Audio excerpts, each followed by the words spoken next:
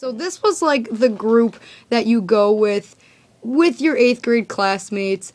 I didn't have many friends at this time. Like, I had friends, but you have friends now? No.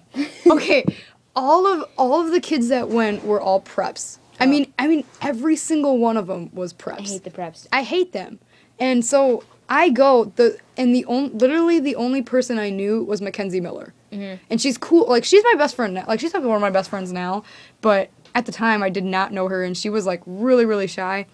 So we start like hanging out or whatever.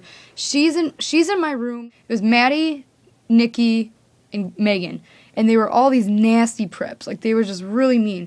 And so I'm rooming with them with Mackenzie, which is really cool, by the way, because I liked her. Anyway, so we're rooming together.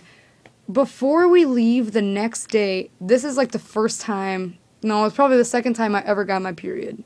So so I put in, like, okay, this is so awkward. I put in the tampon, and I'm thinking, like, I'm chill now. But at first, you know, you're like, really heavy at that time. So anyway, I leave the bathroom, where I'm going downstairs to get breakfast at, like, they have to wake you up at, like, 7 a.m.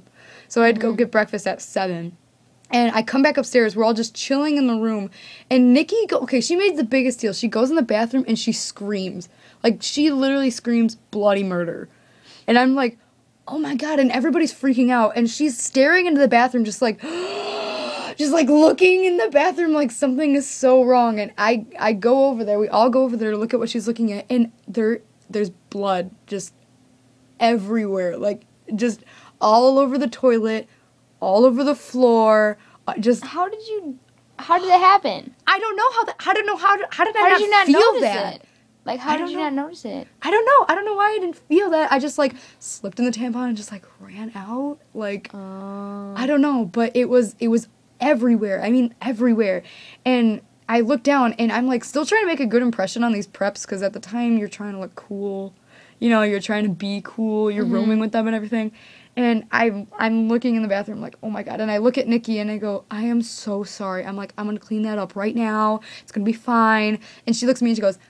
okay, like, she's like, yeah, you will clean this up. I'm like, okay.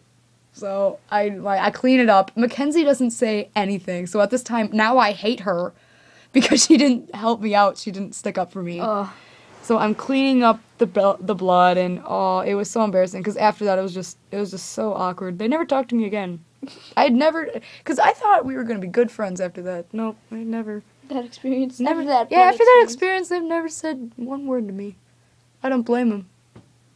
You bled all over the place. I was bleeding out of my vagina for them. You are welcome. Bleedin' love. Bleeding. What is that? Keep bleeding. Keep bleeding love. Yeah, so that's so weird. That's my most embarrassing story.